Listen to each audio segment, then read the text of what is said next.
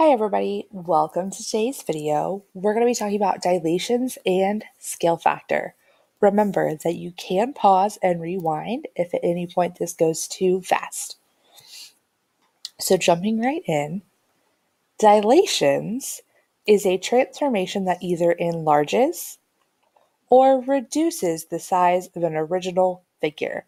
So this transformation is all about changing the size. In order to dilate a figure, we have to multiply by the scale factor. So, if you remember back to 7th grade math, you may vaguely remember what scale factor is, but some of us could be saying, whoa, whoa, whoa, scale factor. Don't fret. Scale factor is a ratio of the corresponding sides in a figure. So, because it's a ratio, we can set that up like a fraction. And when we write it as new over original or image over pre-image. So we're going to go into some examples in a minute that actually show how that works. But before we do that, there's this important thing that I want us to remember as we work. If your scale factor is greater than 1, it will enlarge the figure. And if the scale factor is less than 1, it will reduce the figure. So as we go into these examples, I'm going to have us look at the scale factor first and make a determination if it's going to get bigger or smaller.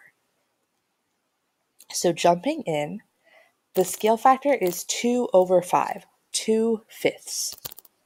So let's think, is 2/5 less than 1 or more than 1?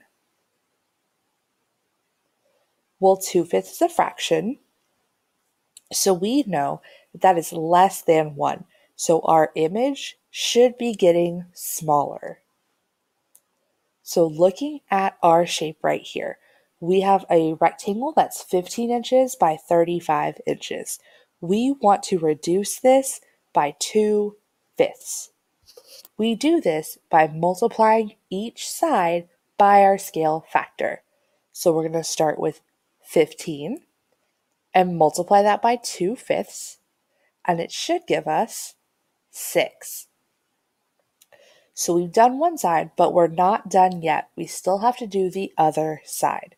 So we're going to do 35 times 2/5, and that's going to equal 14. So the dimensions of our new rectangle, our smaller rectangle, are going to be 6 inches by 14 inches. Moving on to example number 2, we have a scale factor of 3.5. So remember that first thing we're going to do is look at that scale factor.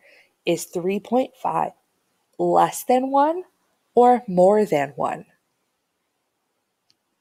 Well, 3.5 is more than 1, so that tells us our shape is going to get bigger. So looking at our rectangle, it is 10 inches by 22 inches. We have to multiply each of those sides by 3.5. So we're going to do 10 times 3.5, and that's going to give us 35. We're then going to do 22 times 3.5, and that's going to give us 77. So the dimensions of our new bigger rectangle are going to be 35 inches by 77 inches. So now we're going to work backwards. They want us to find the scale factor that was used to create this dilation. So if we look at our triangles, remember our original triangle is the triangle without the primes. The primes tell us that's our new image. So we are going from the smaller triangle to the bigger triangle. So making a prediction, do you think our scale factor is going to be less than 1 or more than 1? If you're not sure, refer to those previous 2 examples we just did. So our scale factor is going to be bigger than 1 because our shape is getting bigger. So remember, in order to find scale factor, it is new over original. So we're going to take one of our sides of our new triangle, I'm going to choose 15. And because we want to match that to our smaller triangle, it's going to be the number on the bottom, which in this case is 12. So 15 divided by 12 is going to give us 1.25. And we said that our scale factor had to be bigger than 1, and 1.25 is.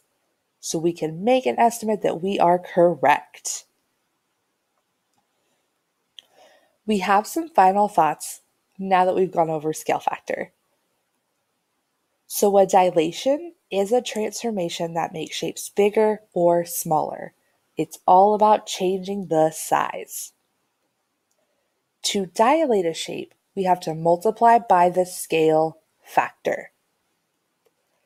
In order to get scale factor, we have to divide new over original or image over pre-image. If our scale factor is greater than 1, our shape is going to get bigger. And if our scale factor is less than 1, our shape is going to get smaller.